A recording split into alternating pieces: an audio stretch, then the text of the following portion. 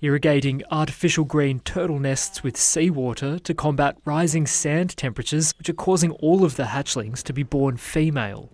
It's just one of over 400 creative solutions included in a CSIRO project to address climate threats to Australian wildlife. The AdaptLog project includes diverse solutions from artificial shy albatross nests off the coast of Tasmania to sprinkler systems installed in trees to protect flying foxes from extreme heat waves in Victoria, and fireproof nesting boxes for the endangered greater glider in New South Wales, aiming to save time and money for new conservation projects as the world continues to heat up.